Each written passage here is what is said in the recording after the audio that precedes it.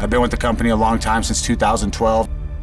You know, right now it's winning this fight and then looking towards a couple main events and go from there. I'm on a 3-fight win streak right now, and you know, when I go smash Kevin Holland, it's going to make a statement. Putting a stamp on this guy will definitely give me that main event spot that I'm looking for, and then, you know, we can negotiate from there.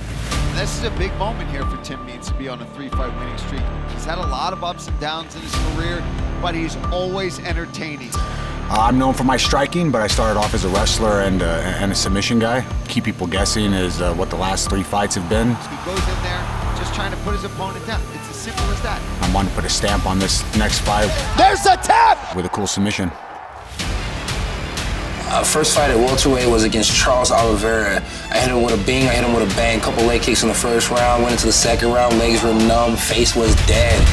Oh! Huge right hand from Kevin Holland! And that's all they wrote, folks.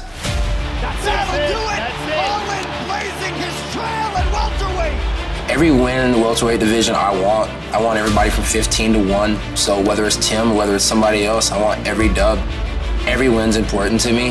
The power that he possessed at 185 pounds will 100% carry over to 170. I'm very, very high on this young man at 170 pounds. I would say Tim's in big danger this fight, just for the simple fact is, you know, I pack power. I take it up, take it down, no matter where I go. Oh! Huge right hand shows us out! Kevin Holland! That power is there. It's a huge opportunity. He's a guy that's coming in with a lot of hype based on he's 2-0, trying to make a run at welterweight. He made a good run at middleweight. Deflating this guy's balloon will only let me take his power and his energy from him and then move on. I think I'm going to crush his hype, and the reason being is I'm tougher than he is, hands down.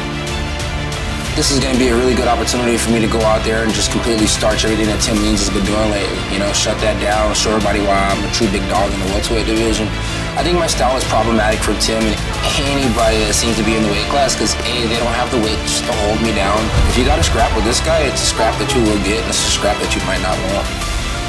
My pressure is going to cause a lot of problems for him. I'm going to get in his face, I'm going to box him up from the inside. Kevin likes to strike from way far out, you know, because he has that 80-inch reach, but he doesn't like to be in the trenches, and we're going to exploit that. Like he said, I'm on a streak, I want to get it back. That's how he's fighting. My personal goal this fight is just to simply look good, and while looking good, break some things, you know?